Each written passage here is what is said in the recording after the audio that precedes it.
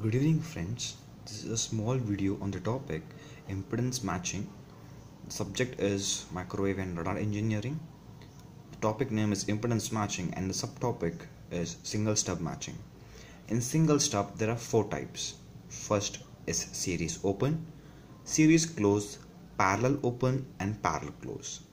I will be performing each of one of series and parallel and then explaining you the shortcut or the unique step to be done in the other. So the question we have the load impedance as 100 plus J80, we have characteristic impedance as 50, and it is given that it's a series open circuit. So always remember this funda. When it's a series stub, I will just show the graph what exactly you mean by 0 and 0.25. Here you can see it's 0.25 written, and here you can see it's written 0. This 0.5 we can take as 0. So for series stub, 0 is the short circuit as in case, and 0.25 the open circuit. For parallel stub, 0.25 will be short circuit. Let me put the symbol. 0.25 will be short circuit and 0 will be the open circuit. Let's go. So keeping that in mind, we'll start the sum. So I have just drawn a simple circuit model. This is my input. This is my input. This is the length of the stub. Here it is. This is I've taken it as open circuit as the question has demanded. This is the input impedance RS, this is the distance D, and this is my ZL. Now as usual, first we need to go to the normalization method. I just normalize 100 plus J80 here. I got 2.16. So I just first plot it. So this is 2 and this is 2, and here comes 1.6. so this is the point. So 2 plus, I just named it ZL. So, okay, now once you do that,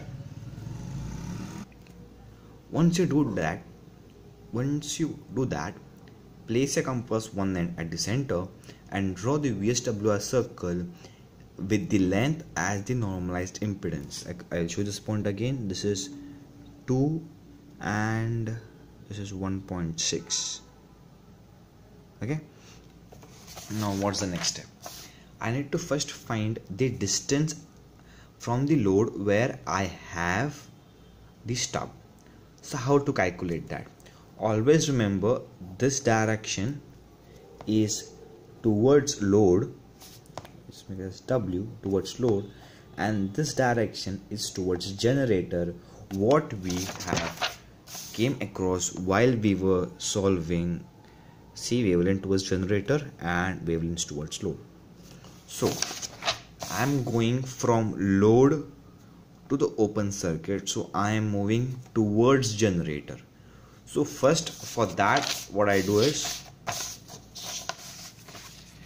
once I draw the VSWR circle, I first mark 2 points on either side of the real axis which cuts Z equals to 1 circle. So here is my 1 circle and here is my other point. Once I do that, as I am going from load to generator, you can go either way, but I know the load, so I am going from load to generator. So what I will be doing is, from generator, it is towards generator, this direction. So from this I need to go in this direction. So this is ZA1, and if I go this, it's ZA2. And always remember, we should take the smallest value possible. So if I go in this direction, because I'm going towards generator, from the load I'm in the diagram, from the load I'm going towards generator. So from the load I need to go towards, you can show the diagram, see here, towards generator. So I need to go down. So I've marked this, So let's see how much is this value. Here we have marked this, and here we have 1. So 0.326 minus 0.21. Let's see. This is 0.21 points. Here you can see here, and always remember the generator is on outer side, so we need to check the outer value. It is 0.21, and if I come here, it is 0.328, 0.326. So 0.326 minus 0.21 is what the distance I get. So it is like 0.166 lambda. Now I want to find the length of the stub. How should I find the length of the stub? So I have just cut this portion. You don't need to cut during exams if you solve this. I just cut this portion, I have placed it here to show exactly what it is. Now if this is my input impedance, this is what will be my load and output circuit. Now it's my choice to go from input impedance to the load or from load to the input impedance. So if you are going from input impedance to the load, you are going towards the load, and if you are going from load to the input impedance, you are going towards the generator. So as I know, this is a series stub. For series, my 0.25 is open circuit and 0 is short circuit. So easy technique, because I know my open circuit, I need to go towards generator. So for that we use a technique of cancellation of reactance. As I have selected this point, I need to find the susceptance or conductance or reactance at this point. So I take this down here. So it gives me as 1.4, as it is a reactance in the lower half, and it is minus. It should be minus because we measure lower half as capacitance. So it is minus J1.4. To cancel it, we should have a stub which can only give us. Always remember, stub should give you real values. If it has any of the imaginary values, it should be nullified or altered or be cancelled. To do that, I have got this distance. At this distance, I would be getting a reactance of minus J1.4, and to make my response stable, I need to get this 1.4 rid of. So I will select a point 1.4 here and would draw a line from center of the Smith chart across it.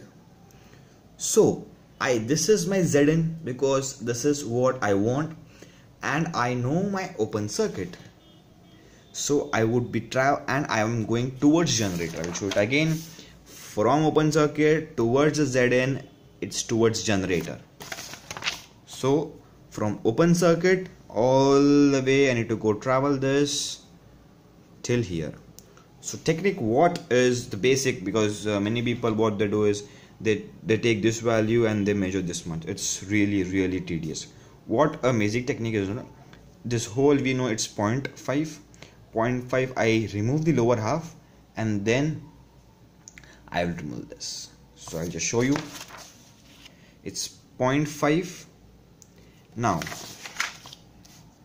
you can see here it is 0.1. So we need to calculate this length. So what I've done is I have taken this 0.5 completely. I have removed this part, and I have removed from here to say 0.152, sorry. So I have 0.5 out of 0.5. I have removed the lower half, and out of which I have removed 0.125.